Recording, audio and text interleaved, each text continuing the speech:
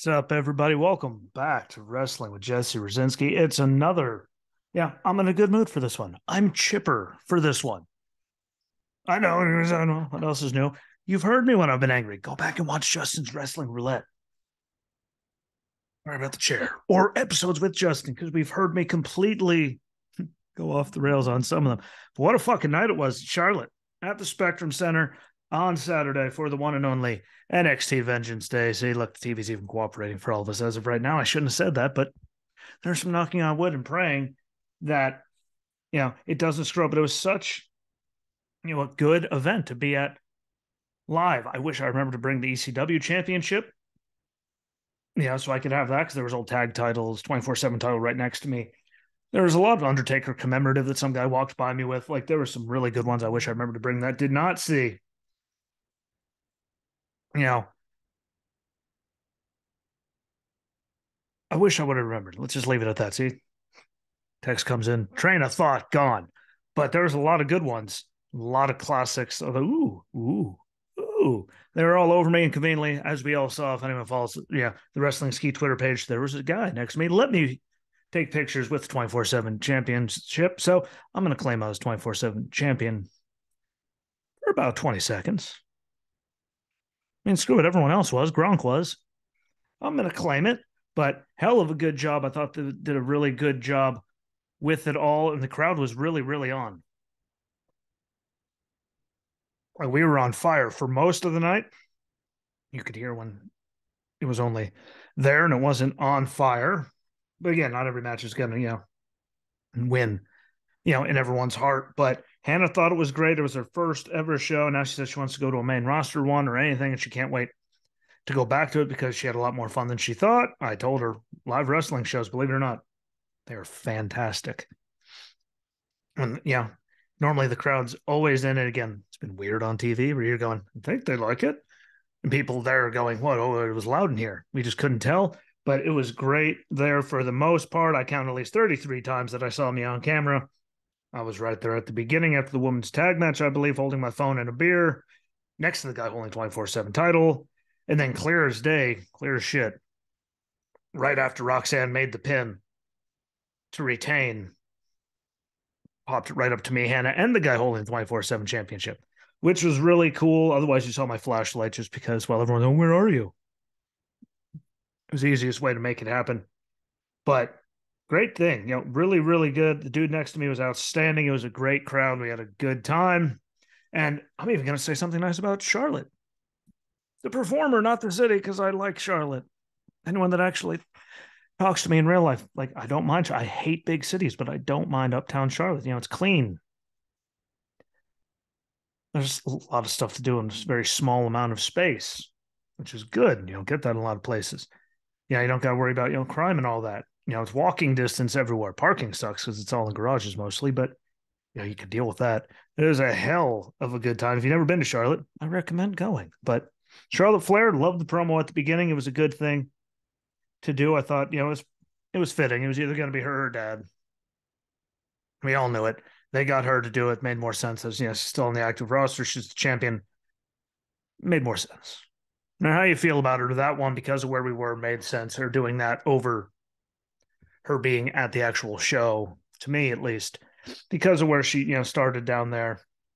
So that was really a nice touch. And by the way, shout out to Shawn Michaels. He'll never see this. But the moment before the show started with him doing the, giving us we got 2 words for you and a We Are NXT, and did that whole thing. As weird as it is to see him in a suit. I'll never get used to that. With the cowboy hat on still, don't worry, that's still there. But that was really a special moment. They didn't air it. If you go on Twitter, Wrestling Ski, it's there. I was nice enough to upload it so people could see it. Yeah. And no one follows the Twitter really, so not like I'm letting a genie out of a bottle, but it was a really good show. It was great. Charlotte's thing did it. And they started off, I'm going to say, with the best match of the whole entire night, which is why we could stay. And still, NXT North American Champion Wes Lee. Him and Dijak tore absolutely tore it down. In my opinion, everyone around us, like, that was the most anyone was, the whole crowd was in that match. And that's a great thing, especially with all the, flack we've heard. people give Wesley, he's too small, he's too this, he's too that. We've all heard it. He went out there and he tore it down with them, and it was the match of the night. I don't care what you say. You could tell me what you thought the match of the night was, obviously, in the comments. We could have a conversation about that. But that was match of the night, stole the show. The crowd was on fire during it. And I went back, obviously, and watched it, from everyone's perspective, which is why I'm just getting to this now on Tuesday instead of Monday or Sunday. I couldn't do it Sunday because I was driving back. And I wanted to watch it first. And it was really good from y'all's perspective, too. So I'm glad I got to do that. I just didn't want to go and talk about what I saw. I wanted to actually at least know what they showed, because you're watching the ring more than you're looking up at the screen to see what they're covering, on Peacock. But it was so good. And they told such a great story throughout the whole thing, and it showed what they both can do. I already knew what they all could do. A lot of us knew what they could both do. I'm still thinking it should be criminal for Vince to waste Dijak under a mask in Retribution, or whatever the hell that was called anymore. For that long, and then keeping him T-bar for forever, like that was god awful to waste his talent like that. But false finishes, action, got to see a great story between the two of them, and we got to see the story of Tony D and Stack shoving Wesley out of the way, taking this moonsault. At least I think it was moonsault from Dijak off the top rope through them. So that carries that on, whether or not they face each other, decide who's going to go at them at Stand and Deliver in Los Angeles, or they just go at each other and West gets someone new. I'm really intrigued to see what they do that, but it did keep that going, which is good. Again, stories, being told for longer than 5 minutes. I enjoy them, and they did it good. And I do find it really funny. The one thing, Booker T finally mentioned street justice during that match, and suddenly there's Tony D and Stacks to shove Wes out of the way in that chair with the broom holding him in place. I just found that to be kind of amazing that they mentioned street justice, and here's the Dawn to shove him out of the way. So good job on that. Great timing on that, and that finger on Dijak. Yeah. I swear I still heard him, blurt out a little and reach for his hand right when it happened, looking at it live. But damn, that was good. But that was the follow that moment of the night. Everyone wants to have that follow that moment. I think if we go back to NXT TakeOver Brooklyn, the first time where you see Triple H, they did that WWE 24, whatever the hell they did. I told you guys to go out there and kill, steal the show. And then the main roster had to go and follow that, which was very hard because they absolutely killed it. If you didn't see the original Brooklyn TakeOver, please watch it. That shit was good. But that was a super follow that. Again, if you guys had a different one that you're picking, to be that moment of the night, feel free to comment. Let me know, because everyone's different. But from just watching it and then the crowd, we were hot for that one. Everyone was in that one. And that's what you really want, especially as a performer, to have everyone right there eating every moment of it. That's fantastic. That was a good match. And, sadly, I don't think anyone else compared. There are people that, everyone else still had good matches, but that one went out there and stole it, which I'm glad to see that they did. Good for them. They both needed that moment. They both deserve that moment, especially as we all figured once Wes's partner, Nash Carter, got fired because of everything, that we wouldn't see him do anything. And I don't think he would have done anything under Vince. But here we are, and Triple H is using him and using him well. And I thoroughly enjoyed it. So good to them. Fallon Henley and Kiana James are the new NXT Women's Tag Team Champions after defeating Katana Chance and Caden Carter. And Caden came right down the aisle. Like a few people from me didn't even realize until suddenly, in my peripheral, she went through the people. That was pretty cool. Hannah enjoyed it. And I thought they put together a good match. It's the greatest thing ever, no. But they put on a good one, and it was entertaining. I just didn't see that one coming. And I couldn't clearly see, because I'm blind even with these, Kiana holding her legs down right there. Meant I wasn't looking there. But, got the title, so don't know what that's going to lead to between them, a rematch, Fallon and Kiana falling apart, Fallon turning heel, whatever the hell they're going to do with all of it. But I honestly didn't see that coming. So, maybe it's a way to get Katana and Caden up to the main roster or something, give the women's tag division like an actual tag team to be in there, which there aren't too many. So it'd be a good change of pace. I have no idea, but I didn't put 2 and 2 together. you know, because I wasn't obviously listening when I was there, and then I watched it back and them talking about how many, because I only heard the pre-match stuff there. I didn't hear commentary, obviously, so I didn't hear them talking about them being the longest reigning, you know, women's tag champions in the whole entire company's history. Main roster, NXT, anything. So it makes more sense that they're not anymore. But didn't even notice that. Didn't have the thought going into it, which it's cool to at least get them to do that because they were trying for so long to get the titles, and they finally did it, and held on to them for a while. And again, they need actual tag teams on the main roster. They're not doing much with any of that, which has been a problem. If they go up, that makes sense. We'll see if they do it. I'm sure there's going to be a rematch, but them going up over Fallon and Kiana makes way more sense. So if that's it, they're finally getting the call to be a team there. That makes sense. And hopefully they get more. They aren't just thrown together randomly like they all pretty much are. So we can actually have a real women's tag division, because I thought they've been kind of lacking on all of that. But just be me. People tell me I'm grumpy all the time. Sure I am. But still a good match, and I want to see where it's going with that forward, because again, there's a lot of things they could do, but the women's tag division needs help on the main roster. So another actual team that's a real team and been a team for years would make sense and help it, because it needs it. I don't care what you say. I will argue on that one. That thing has been garbage.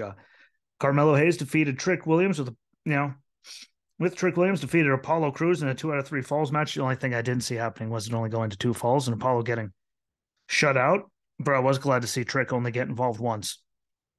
He sure ripped that turnbuckle cover off real quick. Which, they normally do. There's the untying and all that. That was fast. So I didn't like that part, but I'm only doing that. That was great. And I'm not complaining, because I thought they put together a good match. By the way, Carmelo's trunks were not that blue in person. But, they put together a good match. It was the match that we thought it was going to be. I just thought it was going to go to 3 falls, which would have, stole it even better, but they put together a good one, and we got a definitive answer at the end, which is the big one. No, you got them both. You got them to tap out to a crossface, and then you got them at the end. So there was definitive. It was 2 falls to none. No question. He was going to be the guy for Braun, which we all thought he was going to be. So I'm not mad about that at all. We got to see Dabba-Kato come back and attack Apollo after, which means now we know where Apollo's going next. And, if he stays down there after that, however they do it, the artist formerly known as Commander Aziz, he's Dabba-Kato, then he was Commander Aziz, now he's Dabba-Kato, all of that stuff. But it gave him what they needed. And now Apollo's going somewhere. And that guy right there, if you're watching this, if not Apollo, that'd be Carmelo Hayes is going against Braun definitively, no questions asked, which is what they needed going into it. I think that's going to be a great match. Do I think, I don't have a thought. It would make sense, at least, for him to, be the guy, and now they'll get a lot of weeks to work together to build, to stand and deliver. And, he'll be right there with him all the time every week. I'm sure they're going to have Carmelo and, Braun doing stuff to build towards it, which can help improve him as he's in that spotlight. And I think he's really good, Carmelo. Do I know if I'm not sold that he's 100% ready to be the guy yet? Again, just don't know. You guys can have an opinion. That's great. And I respect everyone's opinion. Let me know what it is in the comments. Tell me, I'm not sure if it's time yet. He's great. And he's probably the only one that's really shined out of all of this compared to, a lot of the roster. He's always, been in the spotlight and having things. So he's definitely the most ready to be the one. I'm just not sure if he's there yet. We will see how the weeks go on, but he is the most logical choice to be next in line, because really whoever they built, otherwise fully, there's really no one else. So got to see how it works out, but good match.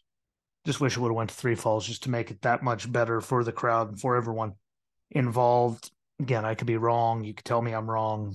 I accept this criticism, but good stuff. No questions asked. And I didn't have to hear Trick Williams the whole time, which is better. And he only did one thing, which is phenomenal, because normally it's a bunch of things. So good on that. Gallus is the new NXT Tag Team Champions, defeating the New Day, Pretty Deadly, and Chase U. And I thought they put together a good match there.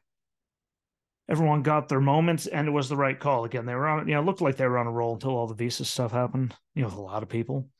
And having them do it made, sense if anyone was going to do it, really, as long as it wasn't Pretty Deadly. I didn't care. But it just leaves the big question of what do they do with the New Day now? Are they going to be at Stand and Deliver trying to get the titles back, or are they going to go and try to build them up for something on the main roster to have a WrestleMania match and everything? Because it's WrestleMania week. It's, don't see it being possible that the New Day isn't used at either of them. But it's just hard because they haven't been on the main roster. It's like, what do they really build going towards that? They can make some big fatal four way to get everyone on the show. We've seen it enough, and it would make sense. But I don't know. I'm trying to figure out that one. That's the big question coming out of it all. Gallus was, deserving. Everyone got their thing, but what do they do with the New Day? Are they going to do Stand and Deliver? Are they going to be at WrestleMania and just throw them into something here in the next couple of weeks? Make it make sense because they weren't really, lighting the world on fire before they went down to NXT. So I'm really confused, intrigued. I'll go with intrigued to figure out what they're going to do with that just because.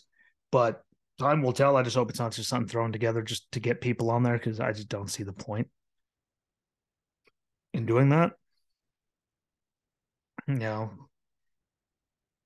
We'll see. Yeah, the Usos and all that. Are they going to have them split the titles, defend them both? I mean, who knows what they're going to do? But the moral of the story is Pretty Deadly did not win. So it was a moral victory for me. And that's all that matters. I like good moral victories. And my head didn't have to hurt when we left. But oh my God, the heat on Pretty Deadly the whole time. And that was real. So thank you, Charlotte. That was really real. I didn't notice it picked up as much. People around me were all on all kinds of shit. And they could hear for very long around me. Like, that was cool. Thank you for hating them as much as me. Respect them in the ring. Character just makes me want to put my head through a wall. And I actually am capable of doing that. So let's not make me want to do that. Roxanne Perez, still the NXT Women's Champion, obviously. Everyone saw that going. I'm going to say that, it wasn't a bad match. And they put together, a good story to make Roxanne look good. And that was the important thing going forward, after she had to get the title the way she did, and they just had Mandy drop it and then fired her, there's all of that. And, them being the next, ones to go against her for the title made sense, just in a way. I guess Zoe's probably going to be the next one. It just makes sense for her to be the one, especially as they made her look so good at the Rumble compared to Roxanne. So I think that's how it's going to go. But dude, it had to do. I was on the match a lot on camera with my flashlight going there, and we all knew Roxanne was going to win. That was the thing. And they made her look good for the most part, accomplished the mission. Everyone got their spots in. And that's what we need going forward because I'm pretty sure, again, we can all agree it's going to be Zoe going in to Stand and Deliver. Going to say that pop rocks to Gigi outside the ring. That was a thud. That sounded good over a few rows up across from it, right there on the hard camera. That 2 rows up from the hard camera, whatever. But that was a hell loud, and you can clearly see me and Hannah standing next to the 24/7 title right after it's over. But yeah, there was awkwardness between Gigi and JC when they got in the ring with each other. There was. I don't care who you are, how you've been a fan of them. They were really awkward. It happens. Especially when they've been teaming together. I don't know, like it's normally they mix together against each other. It just felt weird to me with some of the stuff. Watching it back, it solidified that thought. But who knows if they're going to split them up or if that's their way to get them up to the main roster. And they could have the team, vanish for a little bit, team up together again, go on their way. That completely makes sense. So we'll see how they do it. Again, wasn't the greatest thing, but didn't suck. So we'll see what they do with them going forward. We all knew what was going to happen. So, I mean, we all had low expectations going into it regardless, just the way it is. Which gets us to my first ever steel cage match in person, with Braun Breaker successfully defending the NXT Championship against Grayson Waller. I told you I didn't think he was ready and they were going to do it. They didn't. Sorry, Carmelo and Braun just made way more sense. And people absolutely hated him. Like, that's all I heard, especially after the cameras turned off. He got nothing but just hate. Apparently, all the people that liked him were out of the building already because he was just getting stuff screamed at him the whole time. But only pinfall or submission ending the match. It's a good thing with no escape. Waller wearing the chainmail on his head on the way to the ring like Scott would, his uncle. A nice touch that they add to it, like Seth wearing Dusty's, polka dots and all that. It's just one of those little wrinkles that adds to it.